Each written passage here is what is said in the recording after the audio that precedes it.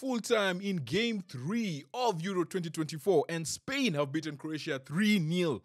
This is the game I said that will end 2-2. Easy win for Spain at the end of the day. The game was almost over by... it was over at halftime. Let's just call it what it is. The game was over at halftime. Yeah, I guess the biggest talking point is the refereeing. Last game, I said the refereeing was really nice.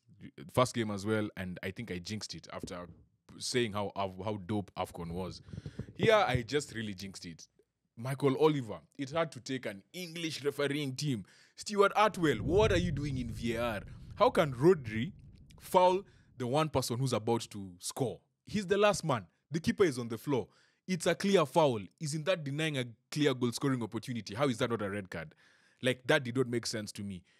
I know Croatia might not have won the game, but even if he got a red card. But the larger context of the group, this is what we call the group of death, right? Spain, Croatia, Italy, Albania. That was going to be a big game. And knowing the next game is against Italy, like, it was going to be a big loss if Rodri was not playing. But I don't know. I don't know how they looked at that and decided it's going to be a yellow card, because you've fouled someone who's just about to score, right? Like, isn't that a clear goal-scoring opportunity? Isn't that Suarez handling the ball on the line, like type of thing?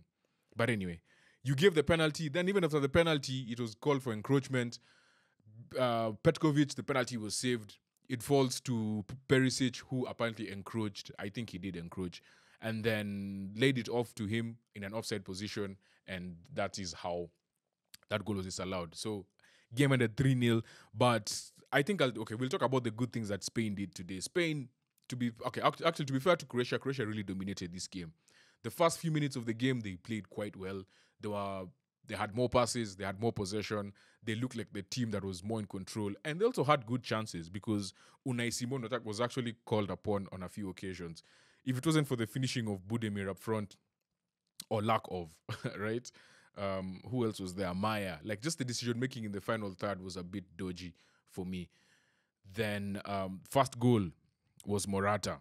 Again, Spain scored 2 goals just from clearances. The second clearance, I can't remember who it was, but the first clearance was Cucurella, who, by the way, today was very impressive. We got a new chant for him for today. That is what we'll be playing when Cucurella plays. But he was quite solid. So he hoofs the ball. The ball ends up to Rodri's feet. Rodri basically gives Fabio and Ruiz, and Ruiz picks out a superb pass. That pass reminded me of Abesha. I keep forgetting his name, but the Swiss number 20. Just picking good spaces and playing it straight to the striker. Again, Morata's finish very similar as well to Kwadwo Dua, the Swiss striker. So we're starting to see like plays like having a midfielder like that in midfield and being able to pick those passes from the middle of the park is something that's crucial. Something I realized at the beginning of the game, the first 10 minutes or so, we were doing a live on TikTok.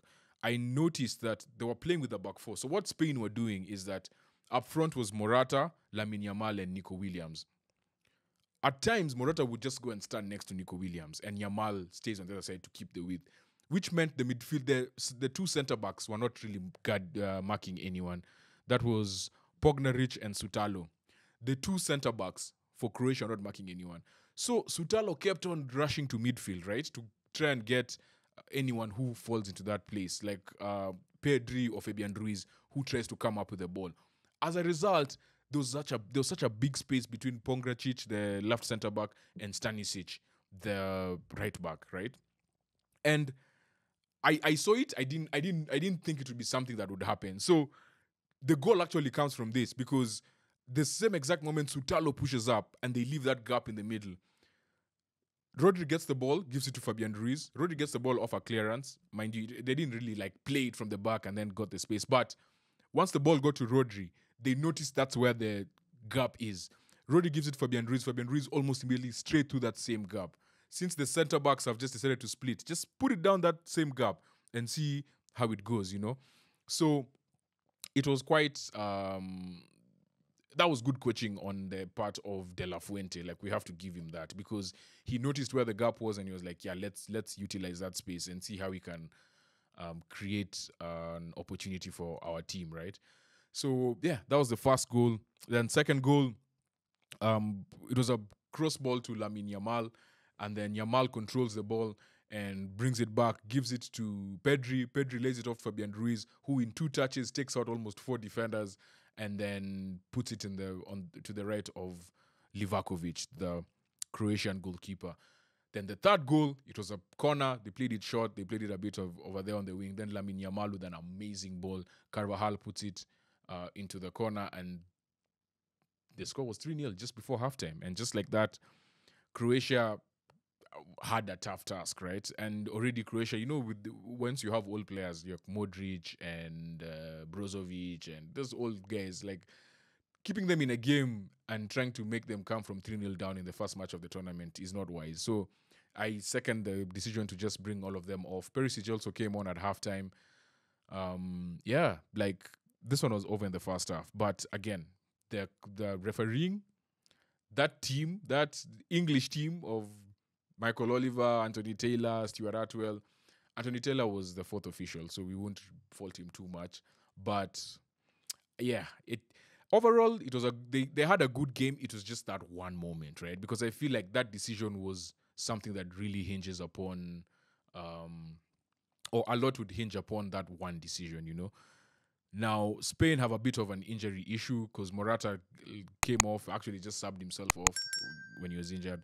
And then Rodri looks like he has something of a hamstring strain. So it didn't look, because he walked off, it didn't look that bad. But the fact that he's seen it, the thing with hamstring injuries, if it's like a grade 1 type of injury, you're looking at maybe 7 to 10 days. You don't have 7 to 10 days in a tournament, right? If it's anything worse than that, grade 2, you're looking at 21 days. That's basically the week before the final. So, yeah, a bit of an injury issue for them, but all in all, great win. Croatia now needs to step up in the next game because, as you know, it's the 4 best placed third teams in every group. We have 6 groups. The 4 best number 3s go through. So this -3 goal difference is not a good look for them. They really need to step up. Next game is Albania for them, and then Spain go up against Italy. And right now they're top of the table. So, yeah, that is Spain 3, Croatia 0.